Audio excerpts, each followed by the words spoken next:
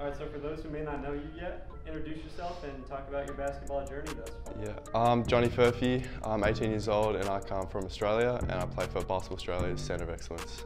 So talk about that experience with the Centre of Excellence so far. How has that helped your development? What's the culture like? Just give us some insight on that. Yeah, absolutely. I mean, coming into this kind of environment where we get to live together, train every day together, it's like the best place you can be for basketball. I think it's just helped me tremendously.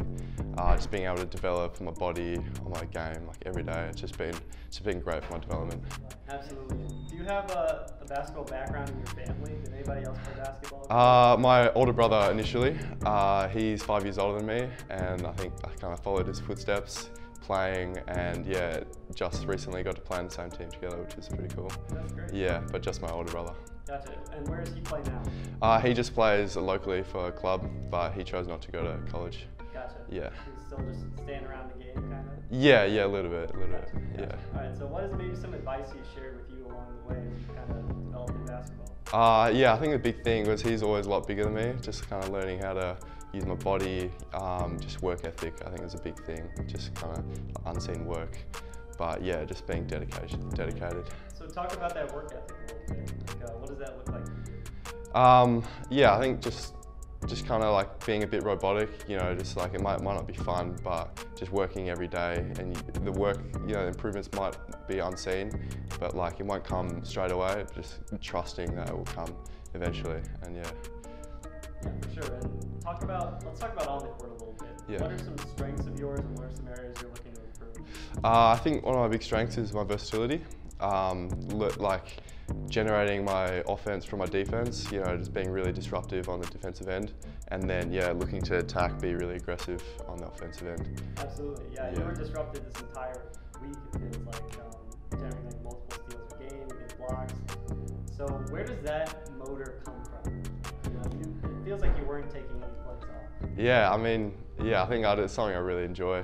It's just a part of the game I just love. Yeah. Okay, yeah, so you just do it because you love it. Yeah. Right, I respect that. And what are maybe some underrated aspects of your game?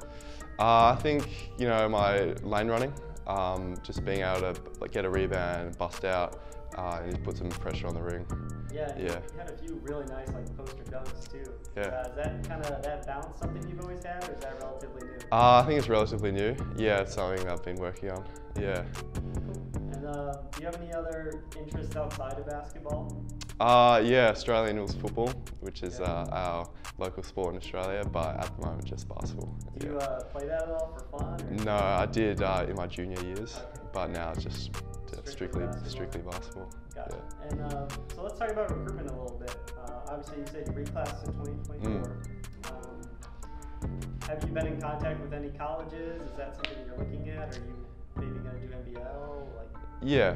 I think for a long time now, my goal has been to play college, and I chose to reclassify to class 2024, primarily because I thought it'd be really beneficial, getting an extra year, considering I'm pretty young for my age, for my year.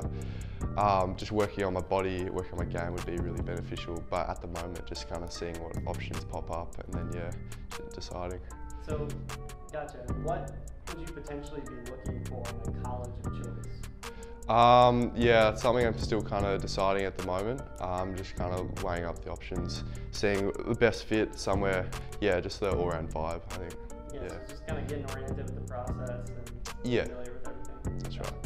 Cool. And what kind of culture would you be looking for? I know it's still early, but like, what environment do you succeed in from like a locker room standpoint?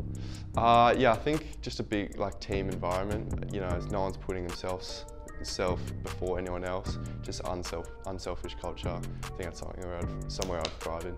So is that the type of teammate that you are? Yeah, I'd say so. Gotcha. Yeah. And all right, let's go for a couple more. So at the end of the day, if you had to be remembered for something, what would you want to be remembered for? I think just being a good teammate, and yeah, just being an aggressive player. Okay. Yeah. And if you woke up to find a fortune in your bank account, say you got NBL contract, NBA contract, what would you use that money for and why? Ooh, tough question. Not sure. I don't know. I think it'd be a couple of different things. It's not something I've thought about yet. No. Okay.